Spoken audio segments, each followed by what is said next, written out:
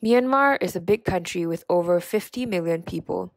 It has vast areas of agricultural land with rice, beans, fruits like oranges and mangoes grown.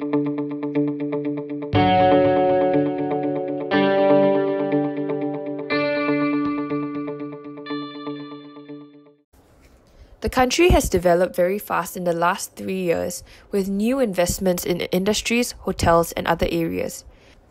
The airport in Yangon has new terminals and facilities nowadays.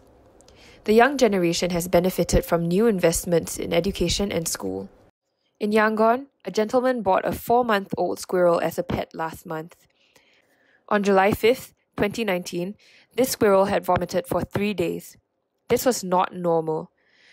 The owner brought it to Royal Asia Veterinary Surgery in Yangon to consult veterinarian Dr. Thein Toon Ang.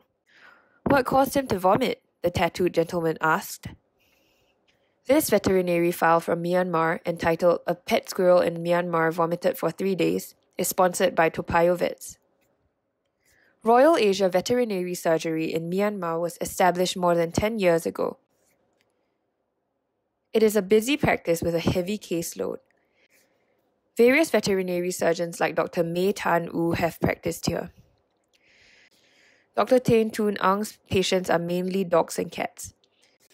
This pet squirrel was his second squirrel patient. A Saurus crane with an injured foot was another exotic pet. Dr. Thein Toon Ang treated a Saurus crane in 2014. The squirrel was still active. Dr. Ang took his rectal temperature. It was 99 degrees Fahrenheit. The normal body temperature for a grey squirrel is between 99 degrees and 101 degrees Fahrenheit. He had no fever. What was the cause of the persistent vomiting? Dr. Ang had x-rays taken. A foreign body similar to small stones could be seen inside the stomach or intestines. 2 x-rays were taken. No radiodense foreign bodies were seen. However, there could still be radiolucent foreign bodies, which would not be revealed by x-rays. The x-rays showed a cloudy abdomen masking the liver, kidneys, and most intestines. The laboratory aids in diagnosis through, firstly, helping with radiography. 2 x-rays were taken. The abdomen was not swollen. It showed radiodense fluid including peritonitis but no radiodense foreign bodies. There was gas inside the stomach and intestines. This x-ray can be compared to a normal x-ray of a young squirrel as pictured. The normal abdomen of the young squirrel shows gastric and intestinal contents clearly. This was not good news. What type of cloudy peritoneal fluid was present inside the abdomen? Dr. Ang did a paracentesis, which is the perforation of a cavity of the body or of a cyst or similar outgrowth, especially with a hollow needle to remove fluid or gas. The paracentesis was conducted as follows.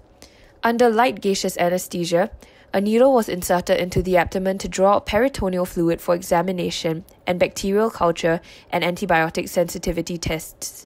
The normal fluid is usually clear, but this squirrel had reddish-brown fluid, suggesting an infectious peritonitis. Cause is likely due to a penetrating traumatic wound into the abdomen. Possible causes of vomiting include foreign bodies inside the stomach or intestines, which will be revealed by x-rays. Secondly, infections from traumatic injuries inside the abdomen, liver, or kidney disorders can cause vomiting. Poison or toxic chemicals ingested can also cause vomiting. It was not possible to do a toxicology to determine the poison or chemicals. Lastly, anti-flea powder or chemicals applied on the squirrel's body by the owner may cause vomiting. The squirrel may have been poisoned while grooming itself. Treatment includes prevention of further dehydration. Dr. Ang pinched the skin between the shoulder blades. The skin stayed pinched and fell slowly, suggesting that the squirrel was severely dehydrated. Dr. Ang injected subcutaneous fluid and antibiotics. The owner was to keep the squirrel warm inside a box and continue with oral antibiotics and electrolytes to prevent dehydration for the next 3 days. Finally, the squirrel could be put on oral diet by hand daily if there was no more vomiting after rehydration. Squirrels are omnivores.